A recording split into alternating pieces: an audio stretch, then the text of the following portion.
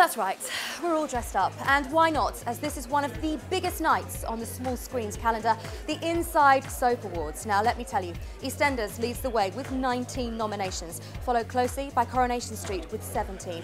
But which show will go home the ultimate winner? That's the question you and I want to know, so hey, let the battle commence. Well, Lacey Turner flew the flag for Wolford yet again, collecting her 4th Best Actress trophy. I don't think you ever get used to it. I still get as nervous as I did the first time. Corrie fought back though, with Gray O'Brien winning Best Actor and Sexiest Female going to Michelle Keegan. I'm really, honestly flattered. Like, half the people have not seen me in the morning when I'm not good up, and I'm not very sexy, then I tell you. Ask my mum. No, good luck. Sexiest Man though went to Eastie's hunk John Partridge. Most people say, oh, you know, I really wish I'd won Best Actor or Most Dramatic Storyline, whereas I, on the other hand, I'm quite happy to accept an award on behalf of my genetic makeup and my biceps. Very impressive.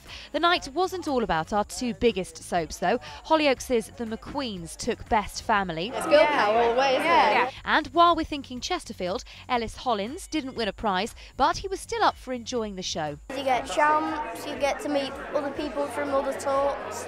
Just great. Yeah, how old is he and how cute? Anyway, he wasn't the only kid to make us go ah. Corrie youngster Alex Bain got Best Young Actor. Where are you going to put that award? Where my little ballerina thing. That's going to get kicked off, and this is going to be in its place. That told you, Mum.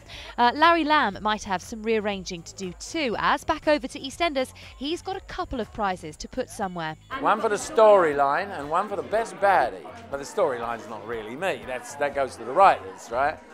But the best baddie, well, you know, I could be, you know, I claim some credit for that.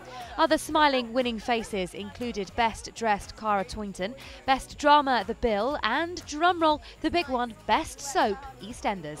To be rewarded with Best Soap, it really does gives a good atmosphere at work. So there we go. I don't know if you managed to keep tally there or not, but just in case you didn't, EastEnders 7, Corrie 5. Well done to Wolford. Woo! Yeah, lovely to be on a winning team.